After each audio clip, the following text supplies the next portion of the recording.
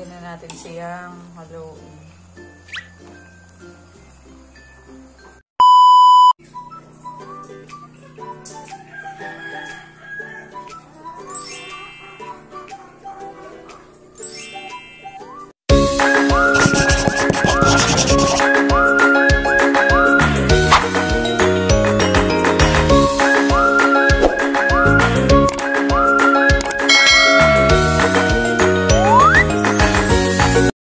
Hello mga kadilag! Welcome back sa aming YouTube channel!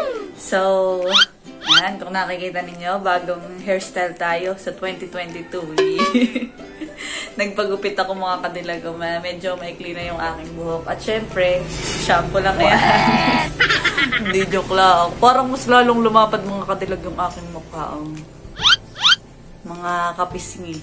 So, ngayong araw, samahan niyo po akong magluto o gumawa ng atchara. Nandito na ako sa labas ng bahay mga kadilag. At ang una muna natin gagawin ay tayo po yung mangunguha ng papaya. Dito po sa aming harapan mga kadilag ay may mga tanim po kaming papaya. Ito po, maraming bunga. Ito na lang po ang aking kukuhaan, itong isang punong ito. Ako po ay may dalang timba. Lagayan. Ito mga kadilag, pwede na yan. Pwede na itong atcharahin. Isa. Yung ilalagay sa lagayan.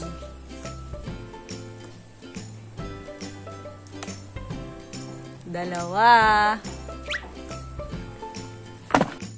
Dalawa na po yung aking nakukuha mga kadilag.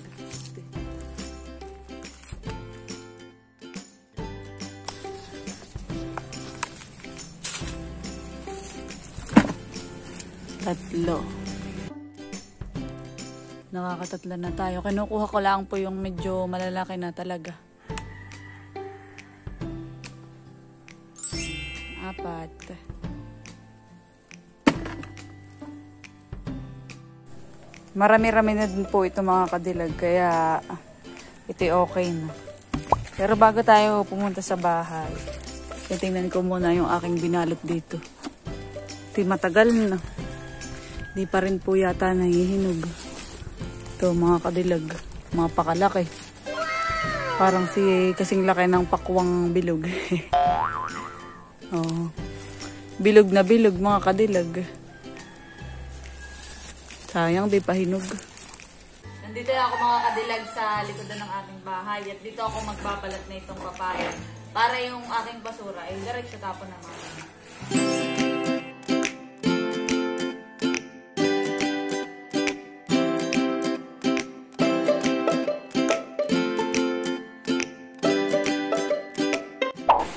Ito na mga kadilag, ito po ay atin ang nabalatan, nahiwa, at saka po atin ang nahugasan din mga kadilag. Ang next po natin gagawin ay atin na po itong yayari-yarin. So sa pag-yayari-yar mga kadilag, itong part na ito yung ating tsapang yayari-yar. Doon natin sa yayari-yarin.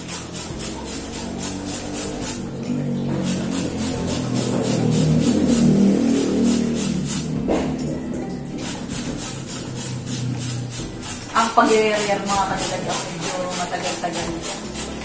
Kaya dapat dito matyagang mag-yayar. Lalo na pag madami ang iyong gagawin.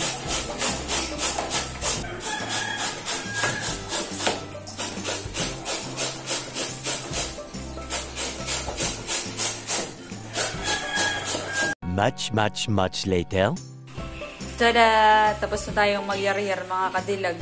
Ako'y natagalan pag-yar-yar at madami-dami yung ating niyar-yar na papaya. Naulan na pati mga kadilag.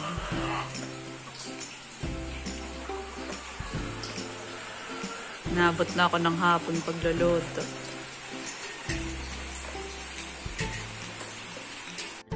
Ang susunod na natin gagawin mga kadilag ay lagyan na natin ng asin ang ating papaya.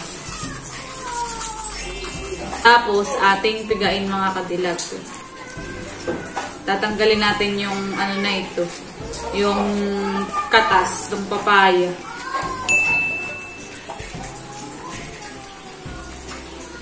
Ang mga ganda talagang prutas ay mga juicy.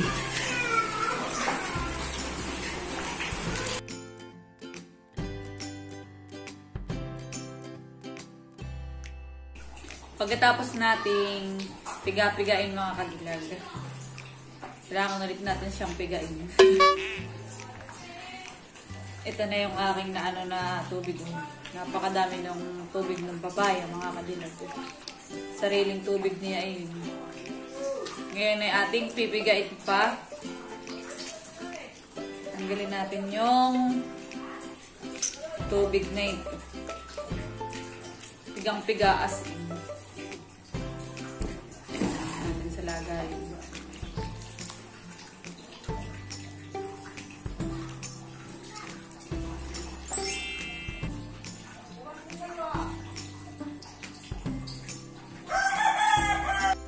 Yan mga kadilag, naririto na yung ating piniga. Atin muna itong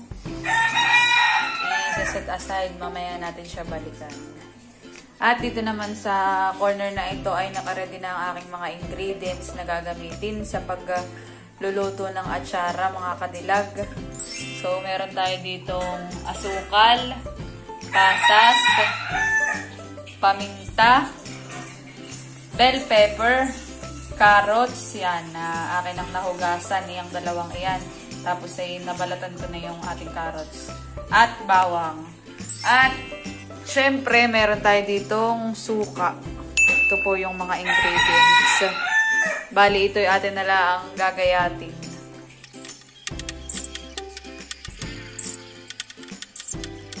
Bell pepper na mga kadilag ang aking hinihiwa. Tatanggalin natin dito yung buto.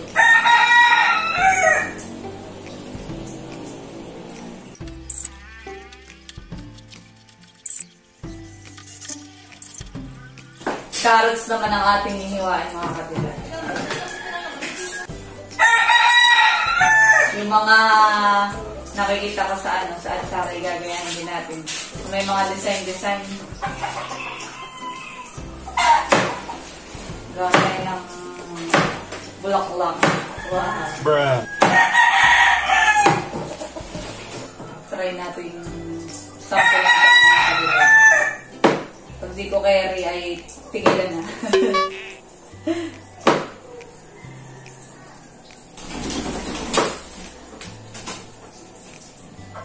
Si Changkol ang marunong magganito mga kadilag.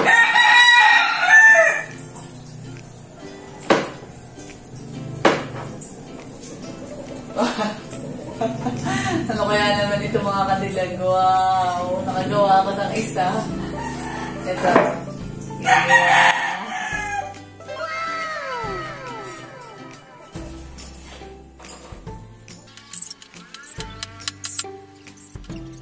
A few inches later.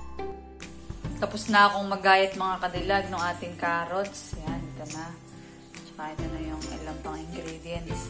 Ay, sobrang excited ko kaninang maggayat. Nakalimutan ko tong luya. Butit na alala ko. Yan, nakapaghiwa na din ako mga kadilag. Ngayon po ay atin nang lulutuin yung ating atchara. Narito na yung ating kawali. Isa na natin ang apoy. Ang una nating lalagay itong ating suka, mga kadilag.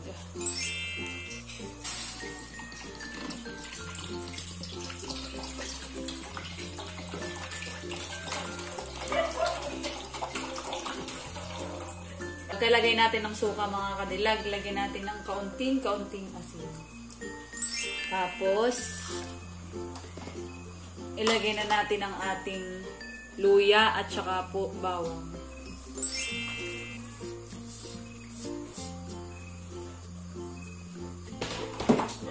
Tsaka po yung ating paminta.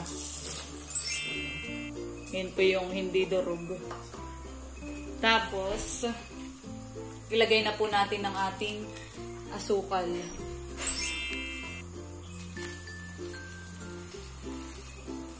Para po siya matunaw na din.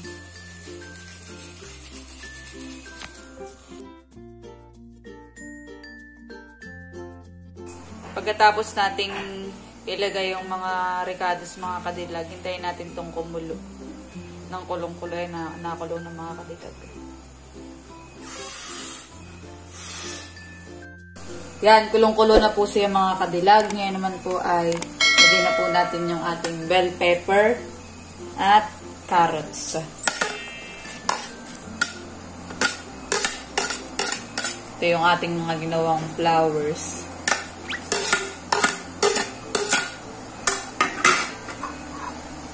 Kasi ito yung maliliit yung chop.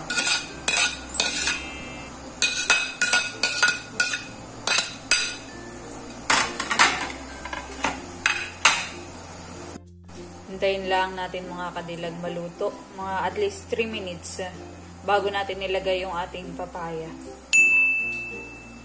Yan, 3 minutes na mga kadilag. Pwede na natin ilagay yung ating papaya.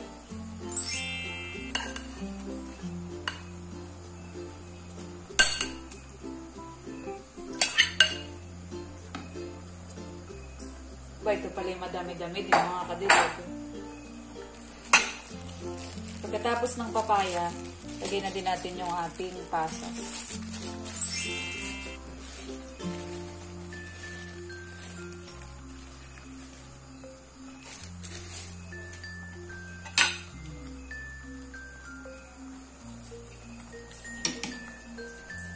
Pwede na natin siyang haluin.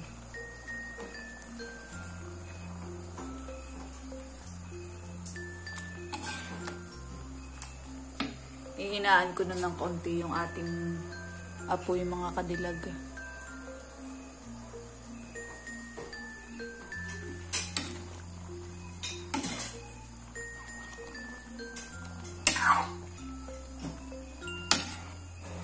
Ito yung masarap mga kadilag.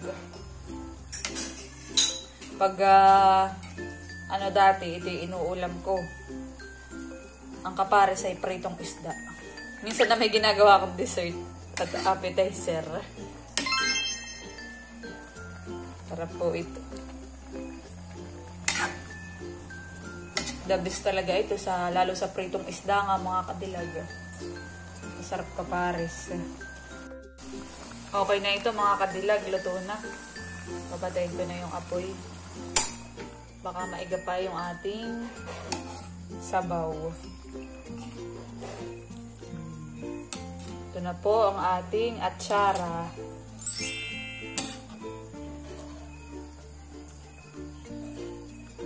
Nausok pa. Ito ipapalamigin muna natin mga kadilag bago natin nilagay sa mga jars.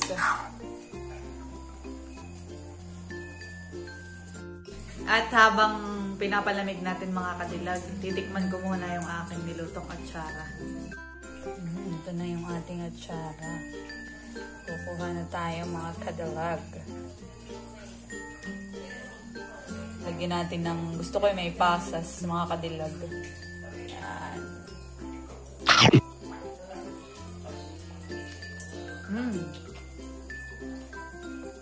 Pwede na. Pwede nang kumain. Yan mga kadilag, naka-ready na din ang aking mga jars na lalagyan. Ito ay nilinisan ko na, tapos ay binanlian ko na rin para malinis talaga.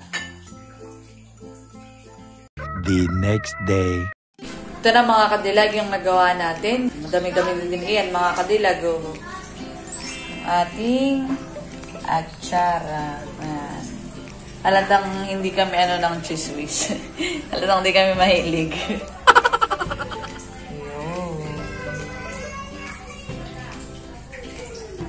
Yun mga kadilag, bali successful ang ating pagluluto ng atchara. First time ko nga din lang palang magluto na yun mga kadilag. At syempre, hanggang dito na lang ang aking vlog. Sana po ay nag-enjoy kayo. Makikiabangan na lang po kung kani-kanino ko ibibigay o dadalhin yung ating atchara. Don't forget to like and subscribe. Bye! See you in my next vlog!